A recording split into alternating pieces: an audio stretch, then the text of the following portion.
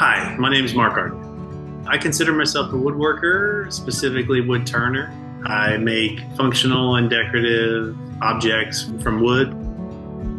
I was introduced to woodworking from my father. It was his hobby, and that's what got me interested in working with wood. Wood seems to provide the right amount of resistance. Like, that's the best way I could describe it. It's not too hard, it's not too soft. I feel like I can manipulate it efficiently and it suits me. I try my best when I do a fair. I try my best to bring a variety of objects, both decorative and functional.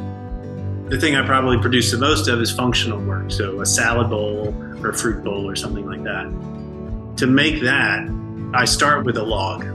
Nothing's been done to it. I try to get to it as soon as it's been cut.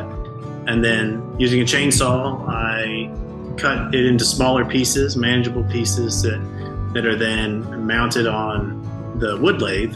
And then I use handheld gouges and chisels to then remove material to shape the bowl or a box or a vase.